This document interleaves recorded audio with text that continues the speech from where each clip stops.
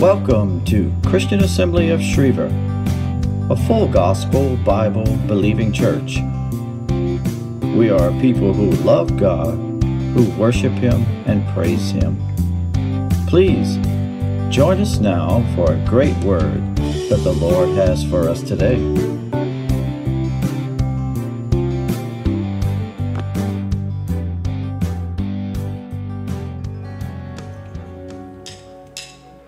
When he rolls up his sleeves, he ain't just putting on the Ritz. Our God is an awesome God.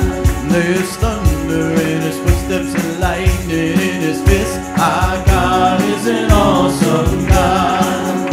And the Lord, he wasn't joking when he kicked him out of Eden. It wasn't for no reason that he shed his blood. His return is very close, and so you better be believing that our God is an awesome God. Our God is an awesome God. He reigns from heaven above with wisdom, power, and love. Our God is an awesome God. And when the sky was starless in the void of the night, our God is an awesome God. He spoke into the darkness and created the light. Our God is an awesome God.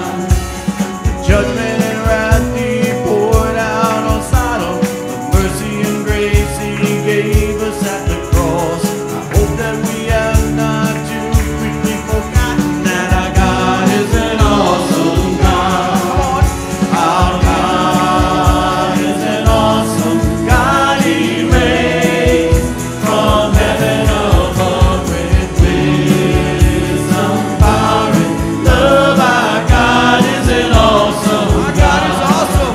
Our God is an awesome God. He reigns from heaven above with wisdom, power, and love. Our God is an awesome. Yes, He is. He is awesome.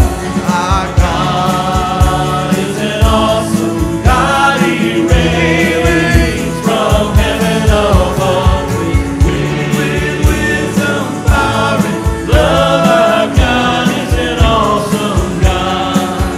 Our God is an awesome God. Our God is an awesome God.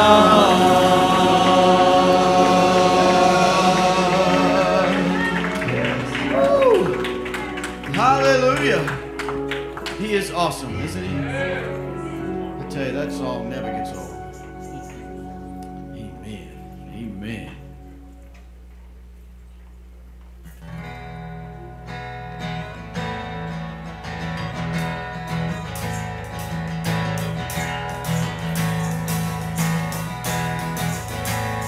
Let the poor man say, I am rich in him.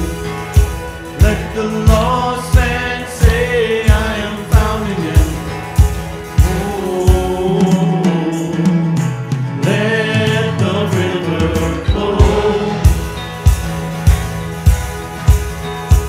Let the blind man say, I can see again. Let the dead man say, I am born again. Oh, let the river flow.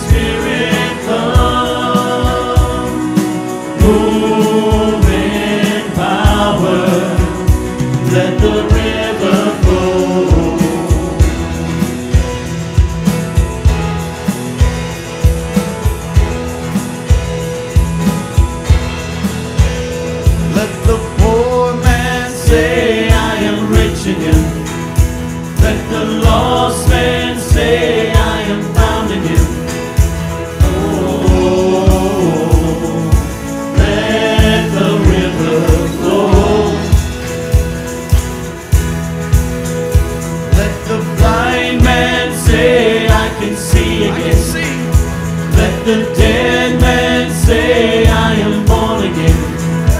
Oh, let the river flow. Oh, let the river flow. Let the river flow. Here we go. Let the river flow. Let the river flow. Holy Spirit, come. Move in power. Let the river flow. Oh yes.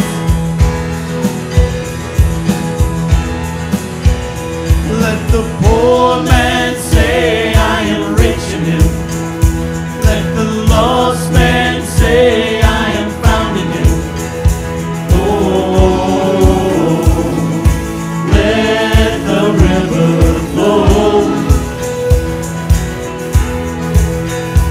Let the blind man say, I can see again. I can see. Let the dead man say, I am born again. Oh,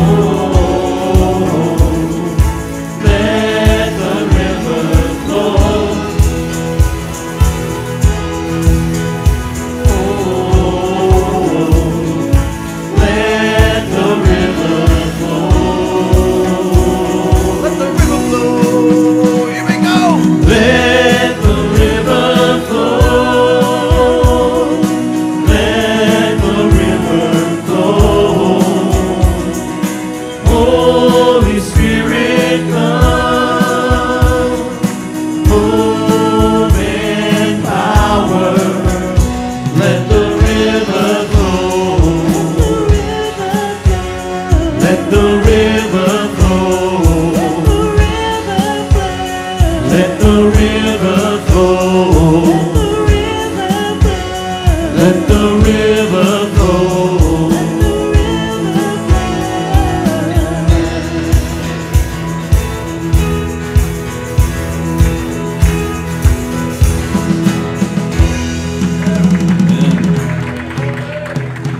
Hallelujah. Let the blind man say, I can see again. Amen, amen. And the dead man born again. Amen. Are you born again? Hallelujah. Glory.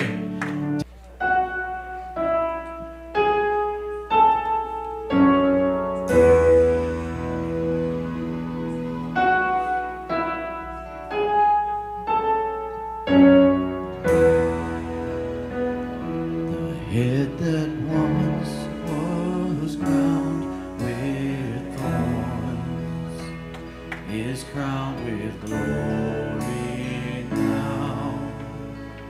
The Savior knelt to wash our feet. Now at his feet we bow.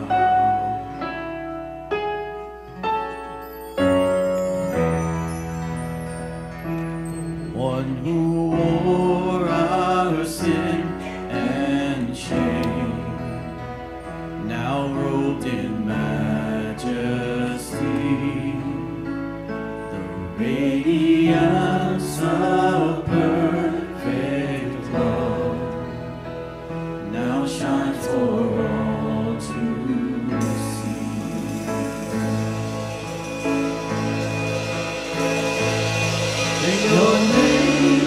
Your name is victory. All praise will rise to Christ the King. Your name is victory. All praise will rise to Christ the King.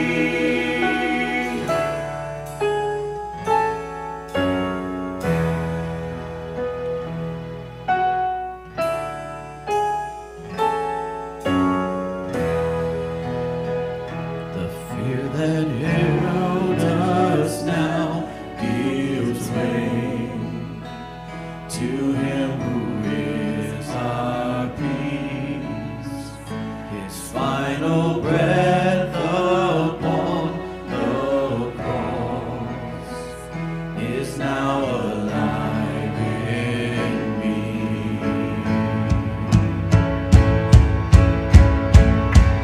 Your name is victory. All praise will rise to Christ our King. Your name is victory. All praise will rise to Christ our King. Your name is victory. All praise will rise to Christ our King. Your name is victory. All praise will rise to Christ our King. By your Spirit I will rise from the ashes of defeat. The resurrected King is resurrecting me. In your name I come alive to declare your victory. The resurrected King is resurrecting me. By your Spirit I will rise from the ashes of defeat. The resurrected King is resurrecting me. In your name I come alive to declare your victory. The resurrected King is resurrecting me.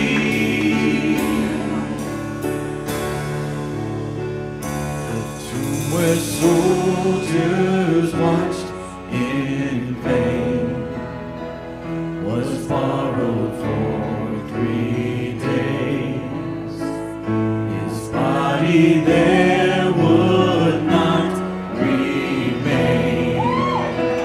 Our God has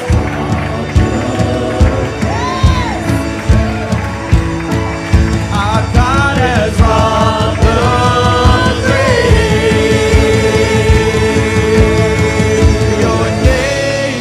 Your name is victory. All praise will rise to Christ our King. Your name is victory. All praise will rise to Christ our King. By your Spirit I will rise from the ashes of defeat. The resurrected King is resurrecting me. In your name I come alive to declare your victory. The resurrected King is resurrecting me. By your Spirit I will rise from the ashes of defeat. The resurrected King is resurrecting me. In your name I come alive to declare your victory. The resurrected King is resurrecting me. By your Spirit I will rise from the ashes of defeat. The resurrected King is resurrecting me. In your name I come alive to declare your victory. The resurrected King is resurrecting me. The resurrected King is resurrecting me. The resurrected King is resurrecting me.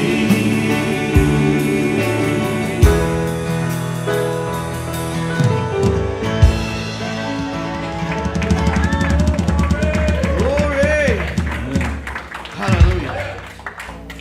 Is he resurrecting you? Amen. Amen. You can't keep a good man down. Whew. 3 days later, he rose. Amen. He's no longer in the grave. Nope. He just borrowed that tomb, didn't he? He said, I'm not going to keep it. I'm not going to need it.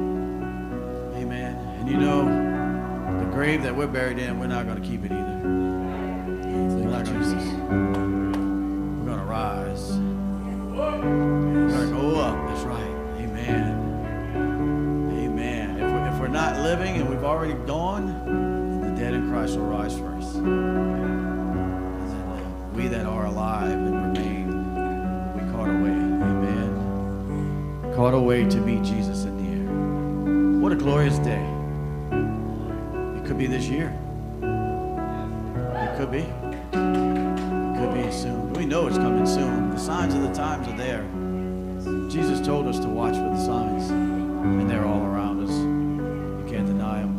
You know, I often wonder, how does someone go about their life and not believe in God? How do you not believe in God? I don't know. I can't fathom that. It's just hard to understand how someone can't believe. You just look around you. You know, the earth didn't just form. You know, they say it's a Big Bang theory. Well, I believe it did make a loud noise when God said, you know, created everything. I think there was a loud noise. You know, so there is a little truth to the Big Bang theory there. You know, it was a Big Bang theory. But, you know, God made everything. He made the mountains. He made the seas. You know, I talked about that the other week. What causes the water not to come up any more on the shore than it does? You go to the beach and it comes up to a certain point and it stops. God did that. You know, that's God. It doesn't just happen on its own. God put all of that into place.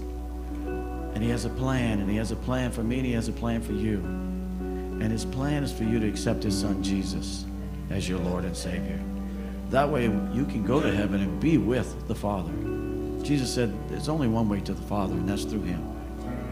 We have to believe that Jesus is the Christ. He is the Messiah that came, born and died, and rose again, and now sits at the Father's right hand. Amen.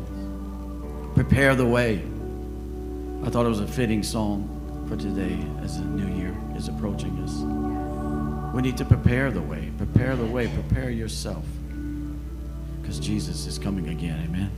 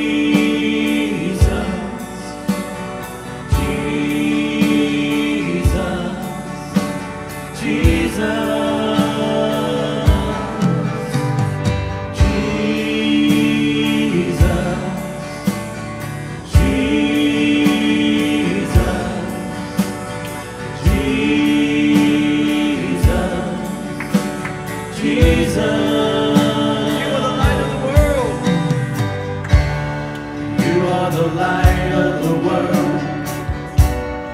You are the light of the world. You are the light of the world, Jesus. You are the light of the world. You are the light of the world. You are the light of the world, Jesus. You're the King of the earth. You are the King of the earth. You are the King of the earth. You are the King of the earth, Jesus. You are the King of the earth. You are the King of the earth. You are the King of the earth, Jesus.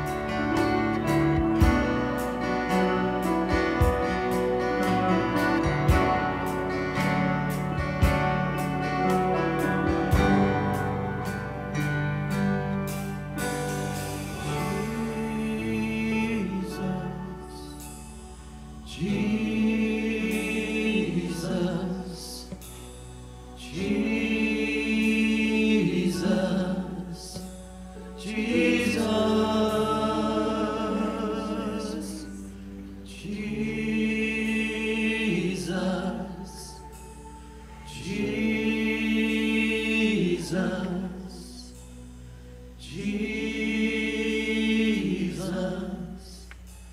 Jesus.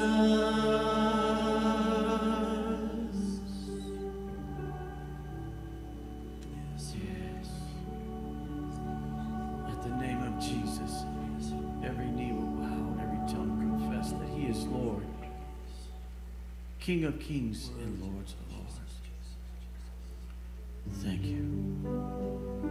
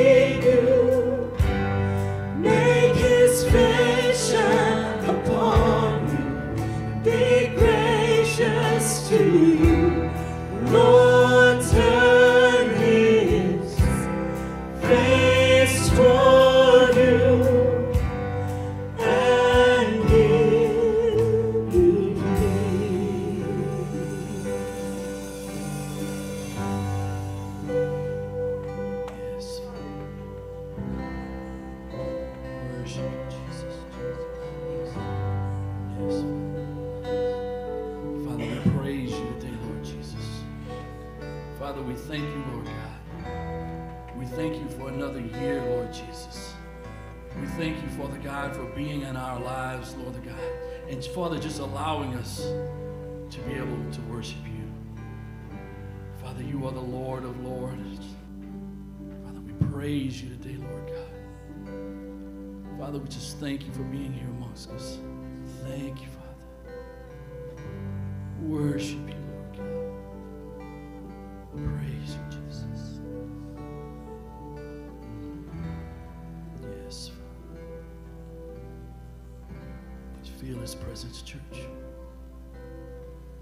Feel his presence.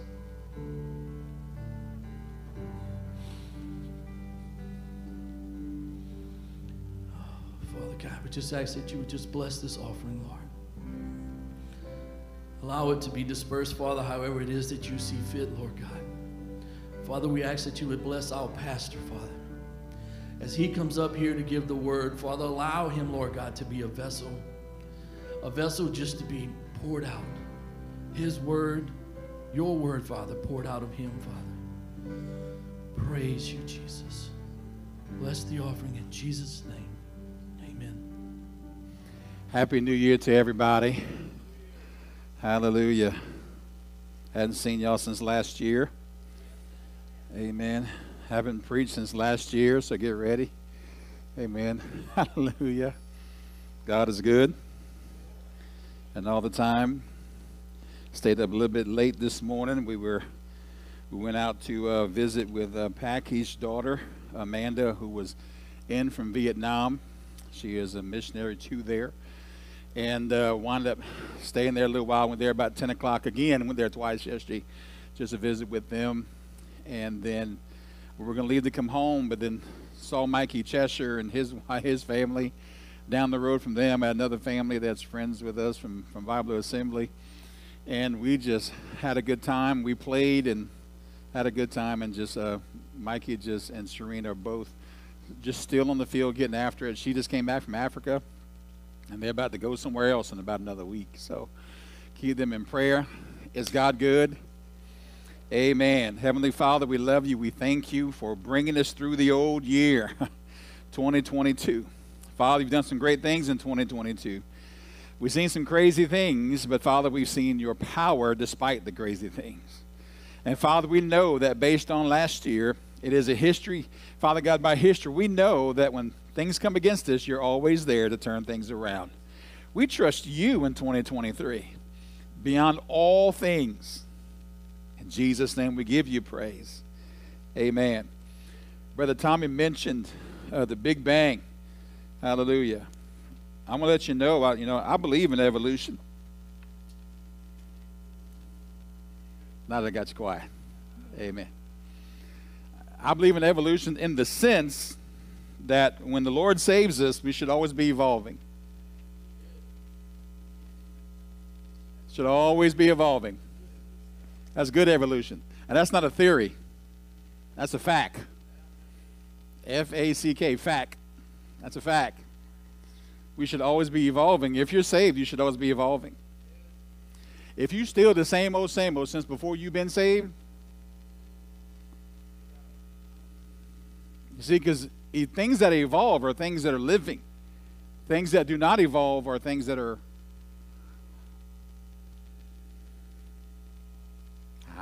do you believe in evolution?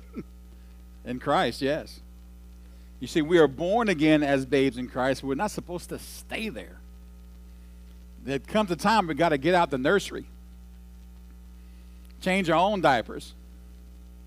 Make our own bottles. Grow our own teeth so we can chew on the word of the Lord instead of wanting grits and milk all the time. That's for free. I wasn't even planning to say that today. But listen, this is a new year. I do not make resolutions.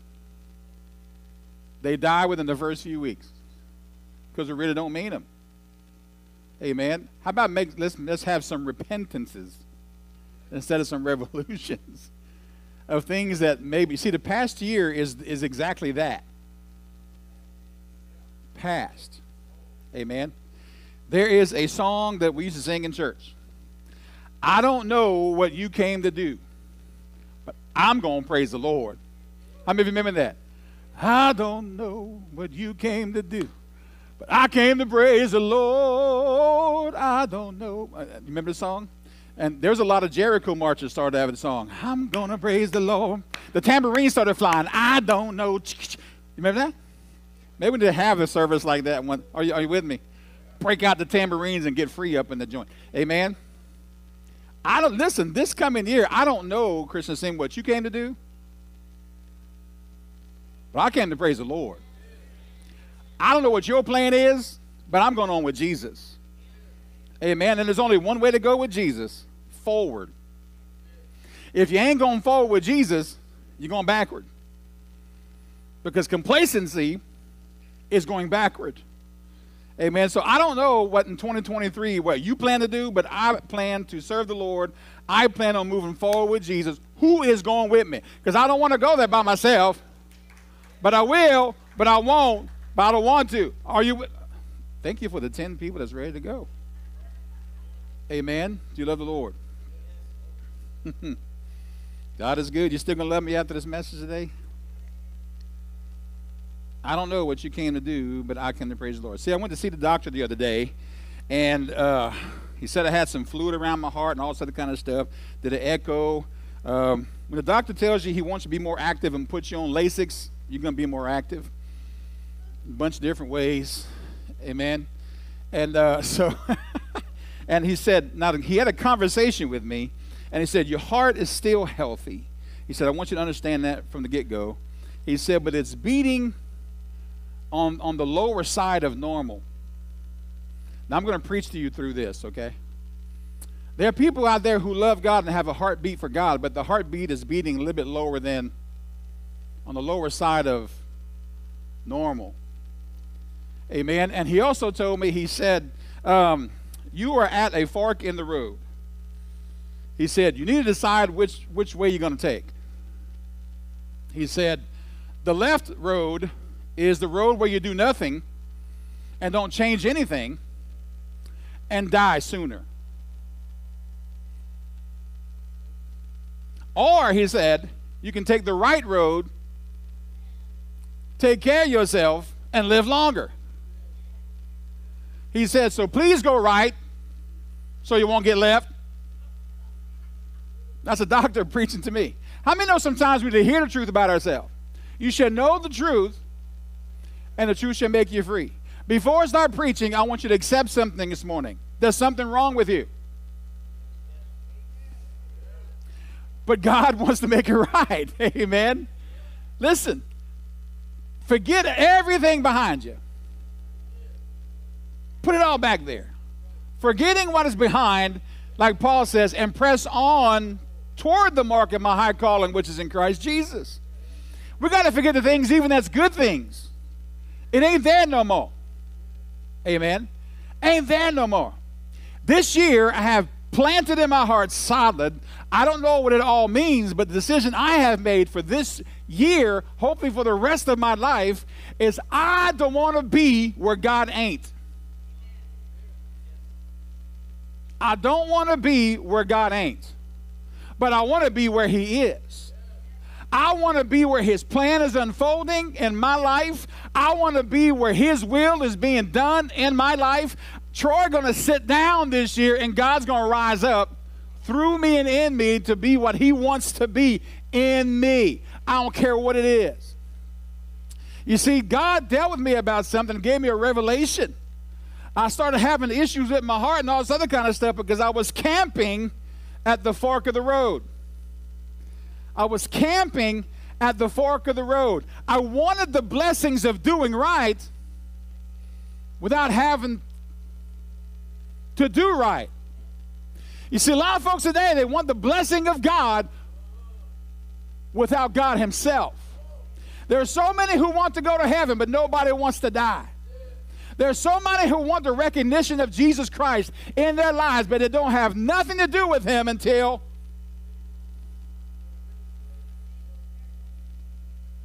ain't no rock. I think that's going to be my theme this year, Betsy. Ain't no rock going to cry in my place this year. Do you love the Lord? It's time to forget those things which are behind and press forward toward the mark of a high calling in Christ Jesus. I have a question. What if this is the year Jesus comes? What if the Bible says we know that Jesus is coming back? We know what the Bible says what's going to happen with the earth. The Bible says it's going to burn up with a fervent heat. Everything we see is going to be destroyed by fire. And he mentions a whole bunch of other things. And he said, knowing this, what kind of servant should you be? The closer we get to the rapture, which could be any second now, what kind of servant should we be? Listen, we be the kind of servant we need to be if we believe that is true. Too many people don't believe in the rapture. I don't care what you think. It's in the Bible. I don't care what science says. I don't care what some other preacher says. I don't care what some other church you've been to told you. The rapture's coming. Jesus is coming. Amen? Oh. Tell you what, Pastor Cole preached a good message of Christmas last night. He's talking about the judgment. I said, that is a real Christmas message. We need to understand something. Sin is fun for a season. And then the judgment. Krispy Kremes are good for a season. And then the judgment. Are you with me today? Let's go to the word in Exodus chapter 33. Exodus chapter 3, beginning in verse 1. I don't want to be where God ain't. I don't want to be where God ain't. I don't want to be where God ain't. That means I don't want to say the things he don't say. I don't want to do the things he don't do. Are you with me? Today is a day of sacrifice. Today is a day of decision. Today is a day of going forward, hopefully in Christ Jesus. The Lord said to Moses, verse 1, get going. I could stop right there and preach for the next 45 minutes. Get going. Get going. Stop just trying to reason things out and just get going. Brother Billy Weber preached a message a long time ago when it says about the Great Commission of the church. He said, go ye therefore. He preached a whole message on go ye. Who's the ye? We be the ye. If we believe that Jesus could come back this year, then what are we planning to do? Just sit back and wait till it comes? Listen, I know Jesus is coming. I want to go to heaven. I'm excited about it, but yet I'm not the one to hurry it along because I know some folks that still need Jesus. The Great Commission of the church ain't done yet, and there's still some work to do, and I'm going to believe that until he blows that trumpet, because we need to be that fervent in service as a Christian to God and as a servant of God to others before that trumpet blasts. I got people that I want to see them go to heaven. I ain't ready for the rapture to come yet. But you know what? I don't control that. I don't control that. Amen? God does. So therefore, what kind of hurry are we in to see our loved ones saved and to evangelize the world? Amen? And listen, don't get so excited about the rapture coming without knowing where you are in Christ. You love the Lord. The Lord said to Moses, get going, you and the people you brought up from Egypt, from the land of Egypt. Now this was after they were delivered. This is after they're in the wilderness, and Moses has gone up to the mount to receive the 10 commandments. He comes back and they have the P-A-R-T-Y, and they didn't have no alibi, and they were just doing everything, and even Aaron, the high priest, was joined up in there, and he was Michael Jackson music everywhere and all this other kind of stuff. And they had this golden calf, and Aaron's the one who created it, but he didn't take responsibility for it. Isn't it something that we create the situation we're in, but we don't want to take responsibility for it? And he had the nerve to tell Moses, I threw in the gold and out came this golden calf. I don't know what happened. It just happened. Do you think for God and Moses believed that for a second? Listen to me. We've been throwing some things in the fire, and some things have been coming out that God has not put together and formed. But it's time to take responsibility for it. And idols were mentioned earlier. Listen, God don't walk with people who have idols. It's time to make some decisions. I had to make a decision about my health. I can't do both. I can't have the crispy and the cream. Are you with me? Are you with me? There's a message in this. And I know what lies ahead. There's a consequence for every action. Amen. And so what God is trying to get his people together, he's trying to get them now. He says, now go get the people that you brought from the lands of Egypt, and now go up to the land I swore to give to Abraham, Isaac, and Jacob. I told them I will give you this land to your descendants. And what land are we talking about? The promised land, land of milk and honey. Amen. And he said in verse 2, and I will send an angel before you to drive out the Canaanites, the Amorites, the Hittites, the Perizzites, the Hivites, and Jebusites. He is going to send an angel before them to clear out the enemy, prepare the way. I love that we sang that song this morning, because the Lord will prepare the way for us, but we need to prepare the way for Christ, amen, for our own lives and for the lives of others. God needs to have his way in my life. You need to let God have his way in your life so that he can work through you, so that he can have his way in the lives of others. Do you love the Lord? He said, I'll clear out your enemies. Don't worry about your enemies. I'll take care of all that. Just do what I told you to do. Go forward. I've never heard of anywhere when the children of Israel were delivered from Egypt that they walked backwards. Walk backwards. But the promise is over here. You know, where it says to be still and know that I'm God, doesn't mean to be still in complacency and to be still in the valley of indecision or indifference. If we truly are still and know that he is God, then we do that while we're moving forward. Well, we do that while we're still driving forward in Christ. You love the Lord. Listen to me. Listen to the word of God. And then he said, go up to this land that flows with milk and honey. But listen to what he says next. But I will not travel with you. Moses praying. He's telling Moses all these instructions. Go over to the land of milk and honey, but I can't go with you. Christian Assembly, go forward, but I can't go with you. When God says this, something is up. That's not correct with us. Because doesn't the Bible say that God is always with us? He's always with those, and he will walk with those, and he will walk and fight with those who are righteous. He loves everyone, but only when we walk in his will and his plan and obedience to him does he fight for us.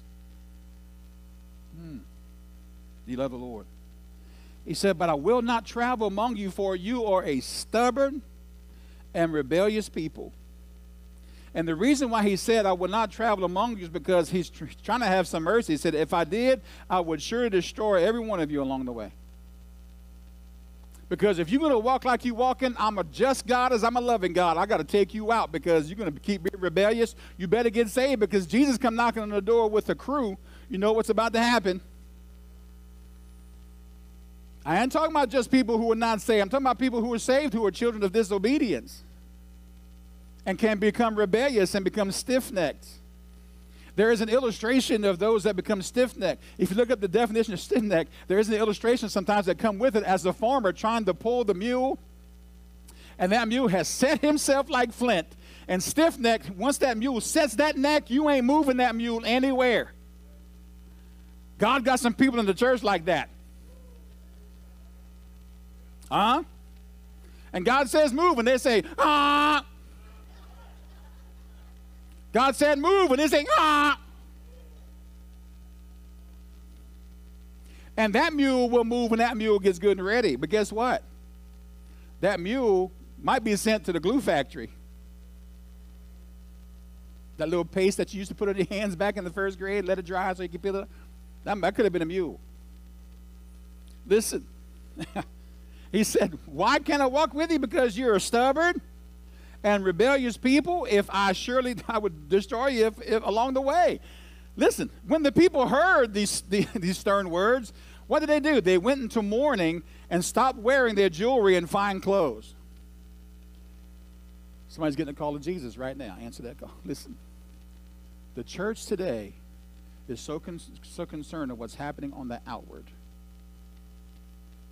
And they're decorated in fine linen, so to speak, and jewelry, decorating themselves. Decorating themselves. Listen, when we live to decorate ourselves, something's wrong. When we live to uplift ourselves, there's something wrong. When we live to promote ourselves in ministry, our way, there's something's wrong. There's a lot of folks, look through the history, who were once walking with God, some fine men of God, who started doing things their way and became like those mules who no longer stayed in ministry. I'm talking about people who did some powerful things with God. I'm not going to sit here and make a list. Unfortunately, there is a list. Listen, and if it can happen with them, it can happen with us. So I can't travel with you. You're stubborn. I'd kill you. Have you ever said that to your kids? I'd go with you, but I might kill you. So they went into mourning, and they quit wearing their jewelry and their fine clothes. For the Lord had told Moses to tell them, you are a stubborn and rebellious people. If I were to travel with you, even for a moment, I would destroy you. Remove your jewelry and fine clothes until I decide what to do with you. This is God speaking. Church, we better take off these fine jewelry and the things we're trying to be and we think we are in Jesus and get our face on our face before God and find out what his plan and will is in a place of repentance, or God's going to say, well, God, why aren't you moving? I'm trying to decide what to do with you. Because you won't make a decision in that fork in the road. You keep camping at the fork in the road. I can't use you if you're camping at the fork in the road, man. You know, you got to make a decision. You can't have the old man and the new man at the same time. You can't talk like hell and still say things of holiness. Are you with me? You can't watch. Listen, when you go down, when you make the decision to go down the path of righteousness, your eyes have to go with you. Your mouth has to go with you. Your ears have to go with you. Your heart has to go. You can't get baptized holding something out of the water. It's either all or nothing. It's time to decide which way you want your heart to go, which way you want your mouth to go, which way you want your ears and your eyes. You still love me? Do you love the Lord, more importantly? Stay here until I decide what to do with you. So from the time they left Mount Sinai, the Israelites wore no more jewelry and fine clothes. At least some of them had come to a place of repentance. They heard the truth, and instead of bucking against the truth, they received it and said, you know what, there might be something wrong with me. That's the problem with the church today. We don't think there's possibly could be anything wrong with us. Then why did God tell us that we are saved by grace if we were so good? God doesn't save you to make you perfect. He saves you and then perfects you. Amen? We're sanctified, separated, and dedicated for his service, but in a personal way, as we walk with God, we walk in a transformation. We keep evolving. When we stop evolving, we start asking questions. If I don't see any signs of God using me, I need to ask God, Lord, what's going on with me? Not what's going on with you. We point the finger at God a lot of times. We want to know what's wrong with God because he ain't heard my prayer. He ain't answered my prayer. He ain't doing things my way. You know what we sound like? What does this look like? A big sissy. And we get upset with God. Listen, let's not forget. It's not our plan. Thank God. We should be praising God every morning for that. Thank you, Lord, I'm not in control. I'm going to trust in you. Your hand I hold. That sounds like a cadence for military. Sound off. Come on, sir. Are you with me? Love it. I've seen a lot of military shows. I know how to do that. You love the Lord. He's talking about them being rebellious, but thank God for Moses, who actually begins to intercede for the children of Israel. And they all crying. They took off all their jewelry and they took off all the fine clothes. Now, and it kind of changes tone a little bit in verse 7. He said, it was Moses' practice to take the tent of meeting and set it up somewhere a distance from the camp. Why did he do that? Because everyone who wanted to make a request of the Lord would go to the tent of meeting outside the camp. Moses had to have his time with God, just him and God. And he went into the tent of meeting. He had to separate himself. Are you hearing me? We have to separate ourselves from the crowd and get along with God and let God speak to our hearts himself. Yes, thank God that we have preachers and teachers and evangelists and apostles and so on. But listen, you got to get to a place where you have a prayer time in your life where you can hear from God, not just say what you want or just speak to him, where you have ears to hear what God is telling you. It says here at the beginning, God told Moses. How did Moses know it was God? Because the Bible says, my sheep know my voice. And when God began to speak, Moses began to listen, and then after he heard what God said, what did he do? He began to pray and began to talk back to God, because Moses wanted to get instruction, but he also began to intercede because he knew that God was upset with the children of Israel. He was upset, and he began to intercede. Listen, how many know that prayer changes things? But special kinds of prayer changes things. We're talking about prayer and fasting. I like what was said. If you have no intention to pray, don't fast. Because the prayer, the fasting is a separation of the ways and the things of the flesh, and then you press in with God with all your heart and the spiritual. That's when you begin to see things begin to stir. Amen. Put the things down of the flesh. Put the things down of the world. And like what else was said, some people eat one meal a day, and fasting is not really a sacrifice for you. Oh, I just ate one meal. Well, you eat one meal a day every day. It's not a big deal. But take something. I'm going to challenge you on that too, like Brother Dwayne did. Take something that really means something to you and put it away for a while. Whatever it is, the closest thing to you, and get along with God. And I'm going to tell you, not just, I pray in my car too. I pray everywhere I go. But there are times when you've got to get down on your face and groan before the Spirit of God. And just get on your face before the Lord. You ever ask God at every beginning of the year, God, what do you want from me this year? We're always saying what we want from God, what we want to see God to do. But you know what? God is waiting on us to do the same thing. God, what do you want me to do this year? Show me your plan. I don't want to be anywhere where you're not. I don't want to be anywhere where you're not. I don't want to be doing things that has nothing to do with you. And that also can mean good things, y'all. Are you ready to make that decision? See, people are afraid to make that kind of a commitment because they're afraid of what they will lose. Listen, when you make that commitment, rejoice at what you will lose and praise God for what you will gain. Because God never removes anything from us.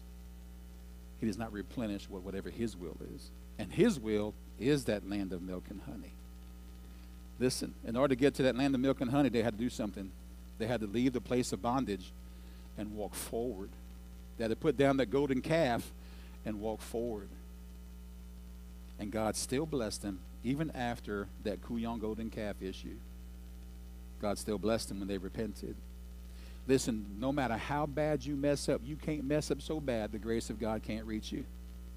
And the mercy of God will not forgive you when you come to him with a repentant heart. And yes, when you sin, you have to ask forgiveness. That's the dumbest thing ever heard. Well, we have the grace of God, so we don't have to ask forgiveness whenever we mess up. Read the... I'll tell you what, husband, smart mouth off to your wife and see if you don't need to ask forgiveness. And tell her that. I don't need to ask forgiveness. You married to me. That's it. And then you're going to come home and she's going to have that marriage license with a lighter. Now what? And the next thing you hear is ch-ch. Or the last thing you hear is poof. And then for 2 weeks you don't see her.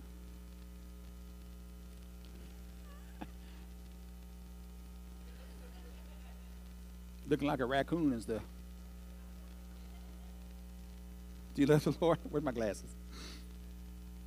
So God is telling Moses, these people are stiff-necked, they're stubborn, they're all of that. And then Moses' heart begins to be stirred. Moses goes into the tent of meeting. Verse 8 says, whenever Moses went out to the tent of meeting, all the people would get up and standing at entrances of their own tents. They knew they couldn't go where Moses was going. But what a tragedy that they couldn't. And the entrances of their own tents, they would all watch Moses until he disappeared inside the tent. As he went into the tent, the pillar of cloud would come down and hover at its entrance while the Lord spake with Moses. When the people saw the cloud standing at the entrance of the tent, they would stand and then bow down in front of their own tents. And inside the tent of meeting, the Lord would speak to Moses face to face as one speaks to a friend. Afterward, Moses would return to the camp, but the young man who assisted him, Joshua, son of Nun, would remain behind in the tent of meeting. Now, why do you think the cloud was at the entrance of the tent? For the same purpose, the cloud was at the Red Sea, to keep the enemy at bay. Because people are curious. This was not for anybody but Moses and God. And God begins to speak. And we sing a song about seeing God face to face. Can I tell you something about that song? It is correct only if you're ready to die at seeing the face of God. When we get a full revelation of who God is to us, something has to die. We can't live for Christ until we are dead to the flesh. Doesn't mean we won't ever struggle with the flesh, but you get that struggle to God and keep moving. Doesn't mean you won't fall down, but when you fall down, you get up. When I have a revelation of who God is and what is involved in serving God and what he wants me to do and go where he wants me to go and do what he wants me to do and say what he wants me to say, I might fall at times in that effort. Amen. But praise God, the Holy Spirit's always there with a hand extended, said, I'll help you up. Let's get up. Let's not stay here. Let's keep going. Are you with me? When we see the face of God, when God reveals himself to us, something has to die. And it must be the old man or the old woman or the old child, whatever is not God. Do you love the Lord? And Joshua stayed behind. I kind of think Joshua stayed behind for two reasons. Joshua was wanting to hear God for himself as well, but I also believe he guarded that place of holiness. Praise God for people who guard the church. I may preach a message this year on the watchman on the wall. Thank God for the watchman on the wall.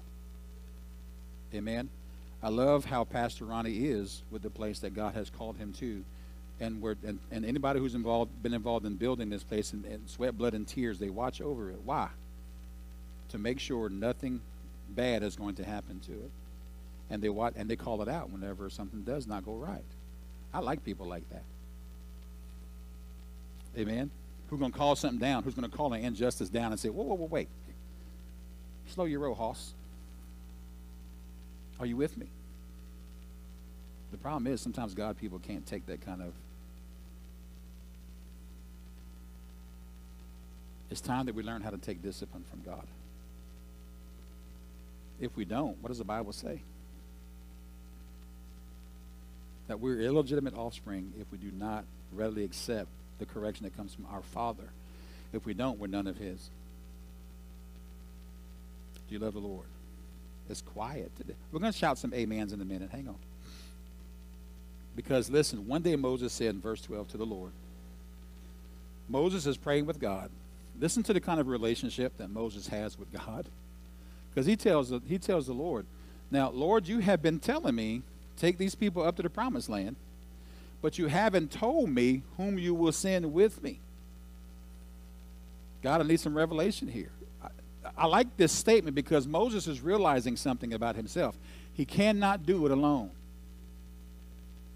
When you see these lone rangers pop up in church who think they can do everything, they're going to try to make you tonto, but you ain't tonto. Get away from them, but just walk alongside them and encourage them. Listen, you cannot walk this walk with Jesus by yourself. If you think you can, then you're destined to fall flat on your face and maybe become that rebellious and stiff-necked person because you can't do this by yourself. Jesus even had his disciples. And praise God, he had 3 of them in the Garden of Gethsemane with him who took a nap while he was praying. Even Jesus went out there and said, what?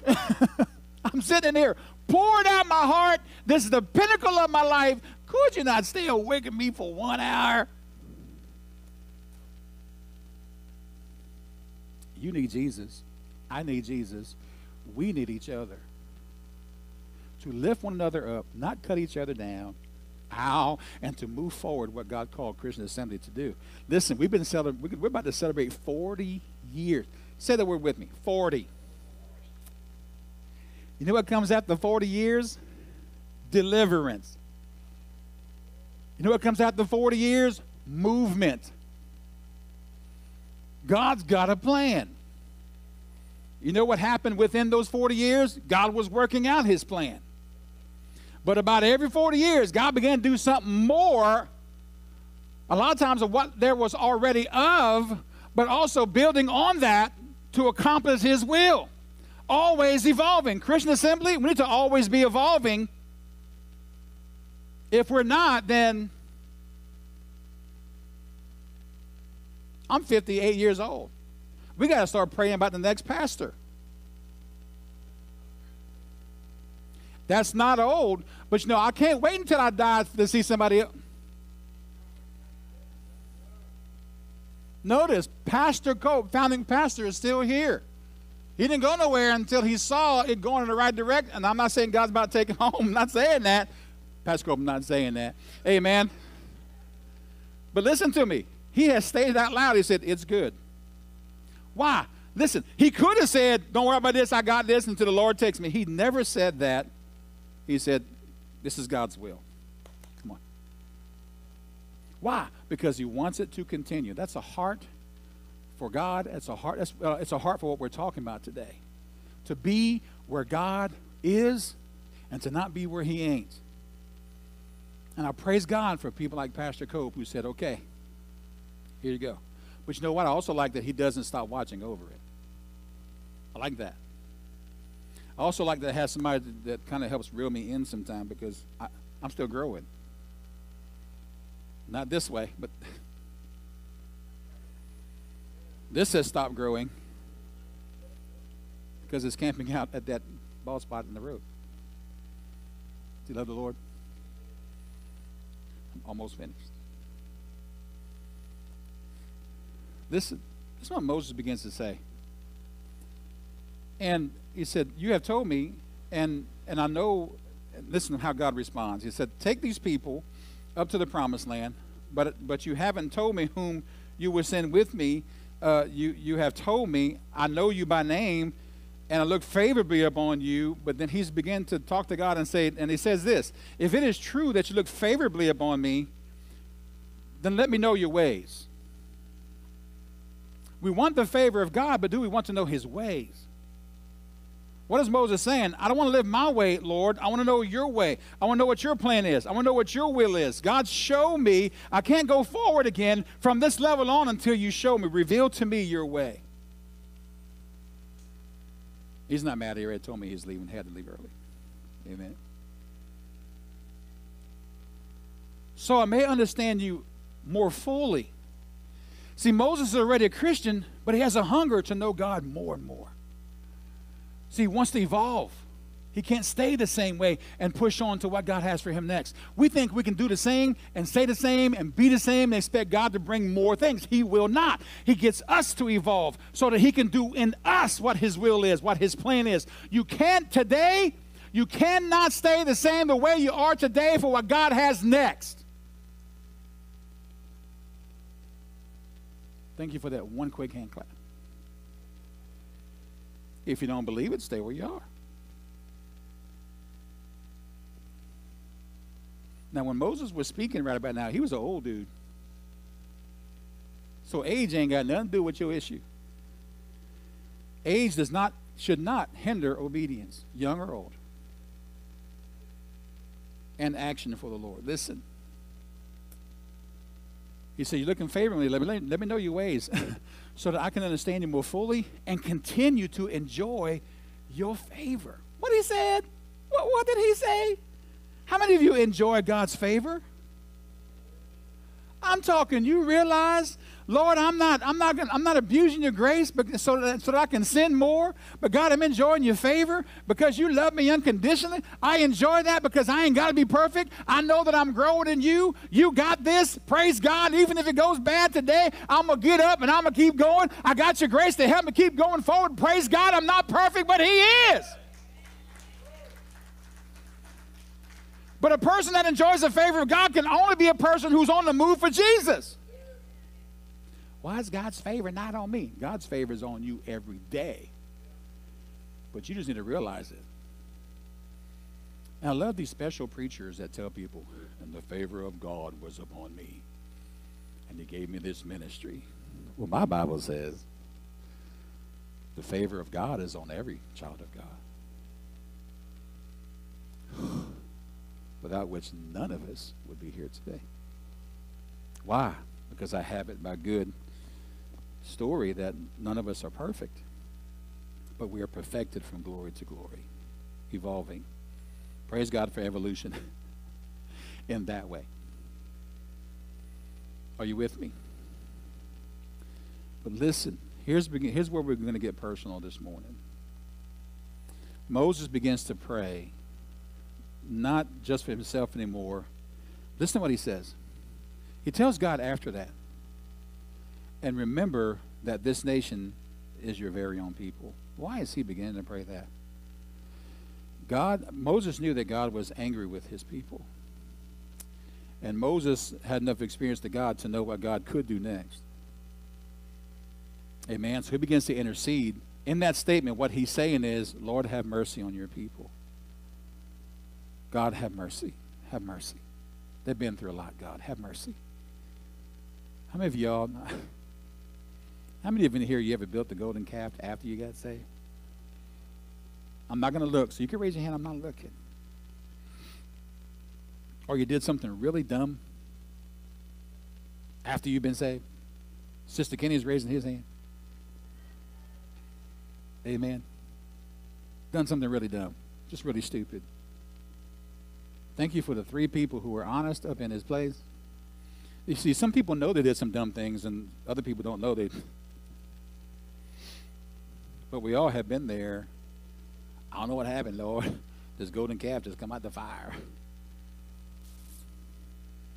Are you with me? And we tell God those things. God says, really? But listen, Moses begins to have mercy.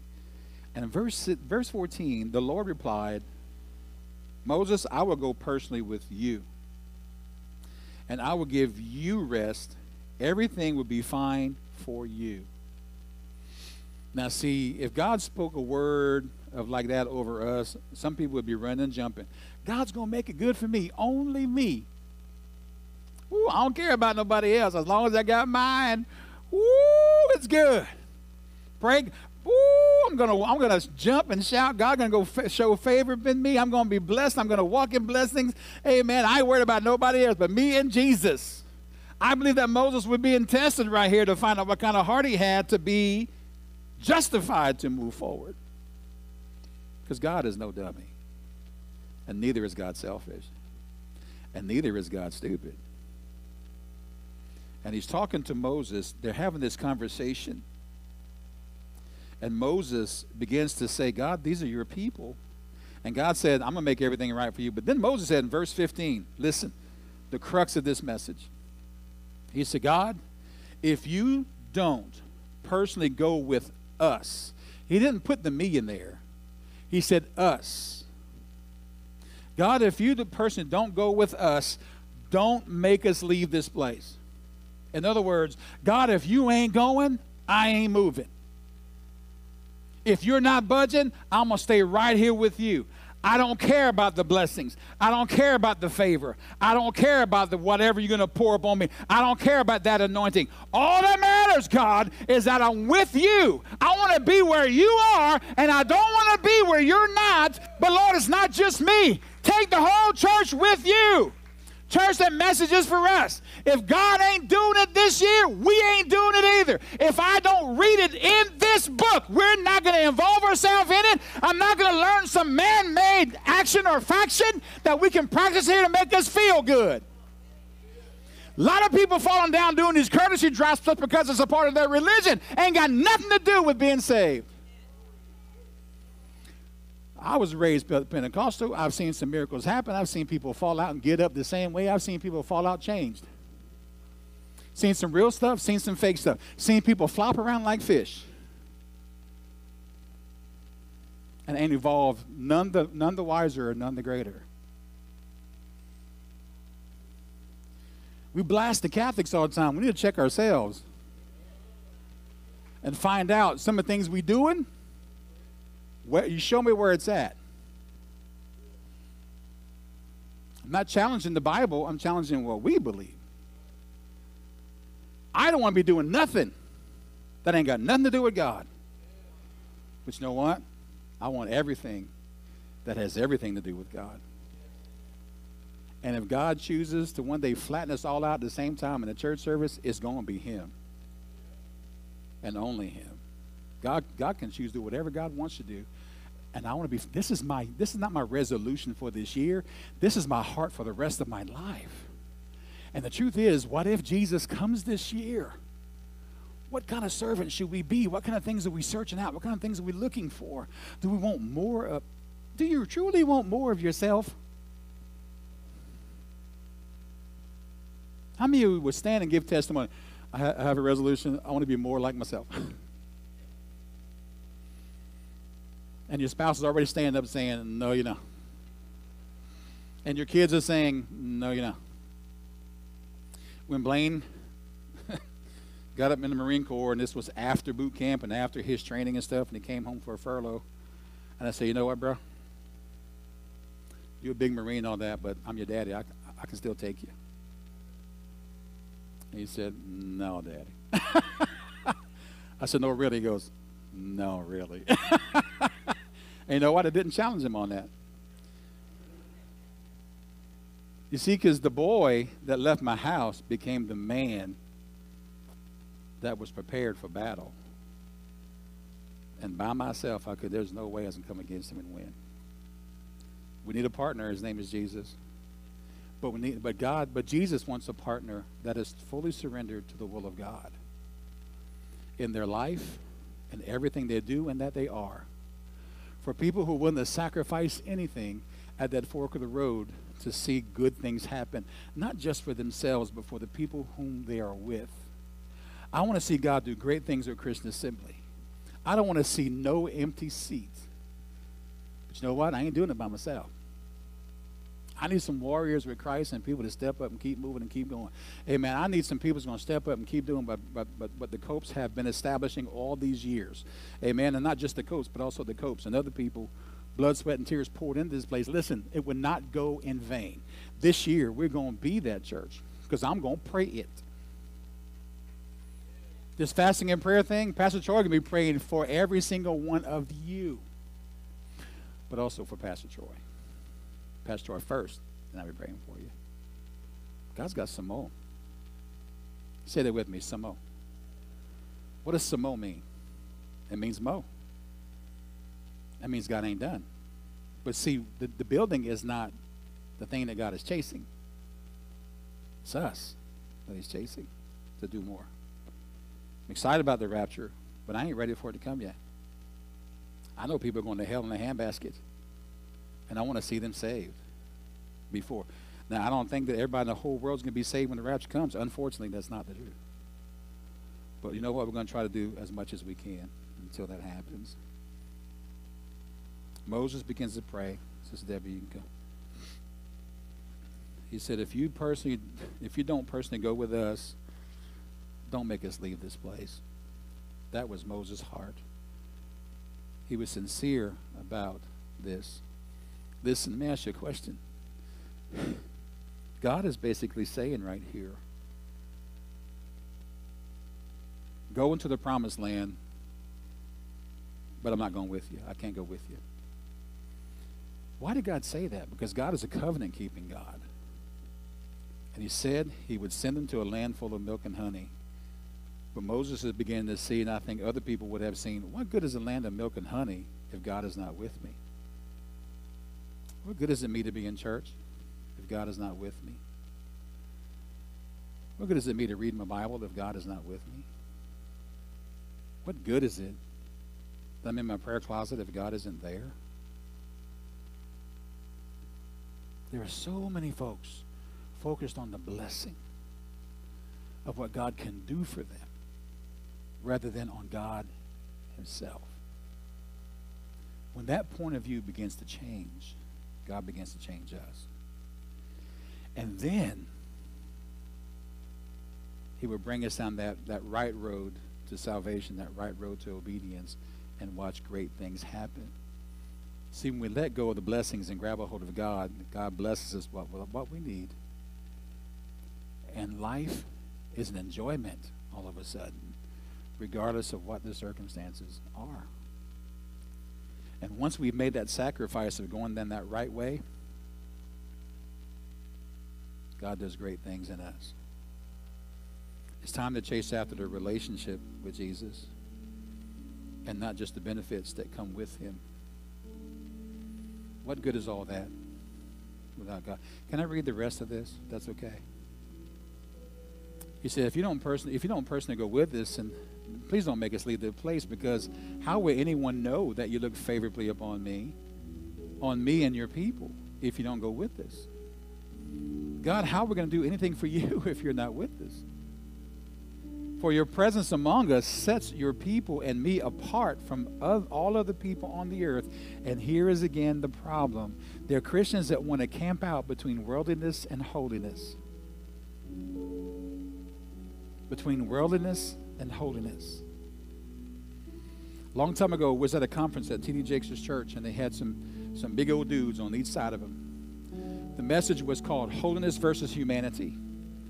And T.D. was in the middle. And then you had these big old dudes playing tug of war.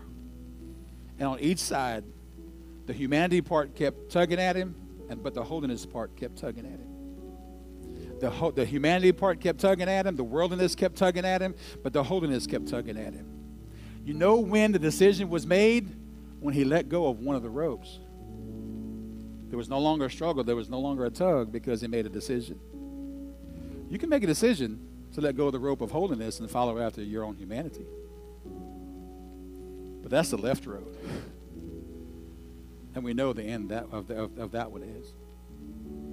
But see, that humanity side of us wants to not let go of the humanity side, but still hold on to the holiness. We want the blessings of holiness, but we want the joy and pleasures of the humanity, of even having our own way and having control of everything. You got to let go of one of the ropes today. It's either the left or the right. And we must decide. When I told my doctor that day my decision, I said, I'm going to go right. And I started making strides since then and see some differences.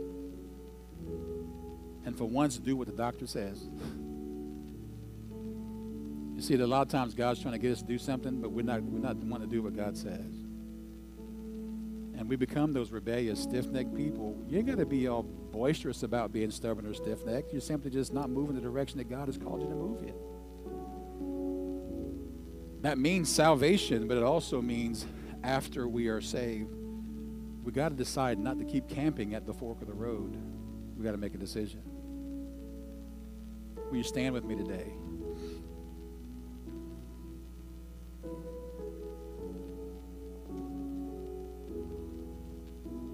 I'm excited that we're about to celebrate 40 years of existence in this world, doing it for Jesus. I wasn't here all 40 years. This year's going to be our 7th year. Guess what comes after 7 years? Guess what comes after 7 days of marching around the walls of Jericho? 7 means something too. And it all includes victory. I do not have a clue what God wants next about most things here. But I do know what His Word says, and I do know what His Holy Spirit is speaking. God, I believe, is going to do a great move in these last days before that trumpet sounds. No way can you can ever make believe that God's finished. God is not finished. He'll be finished when he calls us home. Till then, where are we at in that fork in the road? If you close your eyes and bow your head and bow your hearts before God and be honest before Jesus. Because I'm going to tell you, that great white throne judgment is going to be for those who are still standing at that fork in the road when Jesus comes, who have not made a decision. And yet it's going to be for those who went left. So, Brother Troy, then the only resolution is to go right. Yep. But you have to decide what you want down the road. Are you ready to let go today is the question. If you've not been saved, if you're home watching by television, if you haven't been saved, it's time to give your heart to Jesus. We are out of time. Jesus is coming. And is coming back for those who are saved, born again, who have made themselves right with Christ by accepting Jesus into their heart and asking him to forgive their sins, to wash their sins away, but then they commit to live a life in Christ. Jesus is coming. Please make a decision. For those of us who are saved, please decide today where you're going to go with God and how you go with God. I pray that we get a heart like Moses. And first of all, it's not just for himself, but also for his brothers and sisters in Christ. And Lord, begin to say, God, this year, if it's not of you, then get it out of my life. I give it to you. If anything in my behavior is displeasing to you, God, it's not lining up with your word, then I give it to you. I don't want to speak. I don't want to think. I don't want to have my own will like the ways of the world. I'm letting go. I'm letting go. I'm going to trust you. I'm going to live for you. I'm taking that right road, Jesus. I'm taking that right road. I'm letting go of this sin that so easily besets me today. I'm letting go. I've had a sin habit. I'm letting it go. There are some habits today I'm letting go of, Jesus. I'm giving it to you. Forgive me for holding on to these things. Lord, forgive me for trying to hold on to the world and trying to hold on to you at the same time. It's impossible. Lord, I let go today and I decide to walk with you, Lord Jesus. Lord, I renew my commitment to you today. Father, this very first day of this coming year, Lord, I'm going to live it day by day, but year by year. Lord, this year I want to do greater things for you, but I know I need to give everything to you. You may be in here thinking you know what God has called you to do. But you need to let that go too, because you need to give God full control of what he's called you to do so that he can use you in what he's called you to do. Let it go. Trust God. Let it go. Trust God. God will supply it. God will make it happen. God will bring it. Anything that is of God, he'll furnish it. He'll make provision for it. He'll give the power to endure it. He'll give you the ability to make it happen, and he'll walk with you whole way. Let it go. Make a decision. Decide how you want God to use you in this coming year. Decide. But you can't be two people doing the thing that God has called you. Let one of these things go. Let the humanity go or the holiness go. I pray that you let the humanity go and grab a hold of the holiness and let God work in you greater things so that you can do greater things. And in all of that, this year, people, let's pray for our brothers and sisters in Christ. Let's uplift one another. Let's walk in unity. Let's settle something right now. None of us are perfect. But we want to walk in perfect unity like never before. Prepare the way is what we sing this morning. How about we do that this year and prepare the way of the Lord? Make the way for his will to be done in your life. Make the way for his plan to unfold in your life this year. You do that by getting still and quiet before God on a regular basis. Find that place. Find your tent of meeting that's separated from everyone else And let God put that cloud over that entrance to let people know that he's with God or she's with God. Let me leave them alone for a while. And talk with God. Be honest with God. Search God. Seek God. You'll find him. You'll find him. You'll find him. Keep believing. Keep trusting. Keep on keeping on. Keep on pressing in. Forget those things which are behind. That's one of the things that people struggle with, and some of you, I believe, are struggling with that. Let go of your past. You are not that person anymore. The things that have happened to you, the hurts, let that go, because that's done. It's under the blood of Jesus. Walk forward. The devil wants you to stay in the past so you'd be paralyzed about your future. Let it go. I don't care what it is. God is able. God is able. Decide. Let it go. Decide. Let it go.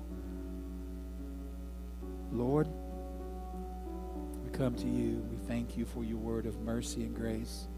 We thank you for your word of direction. We thank you for your word of correction. We thank you for your word of warning, but your word of mercy and love, compassion, all that has been in this scripture today. Lord, I'm not going to pray that you help us to be like Moses, because Moses' heart was to be like you. So, Lord, my prayer today is make me to be more like you and a whole lot less of me. Lord, I surrender myself to you. Have your way. That's our prayer. Lord, have your way. Have your way in Jesus' name. And everybody would say, amen, amen. Greater days are coming. Greater things are coming. God is good. Satan is already defeated. Amen. Now, one more thing before you leave. Now, that right road, it doesn't mean it won't be bumpy at times. But God already said he'll send an angel before you. He'll take care of those bumps. You just keep walking. Amen. Hug somebody away. I tell them you love them. Whatever you do today, do it with joy. And we'll see you. God bless. Happy New Year.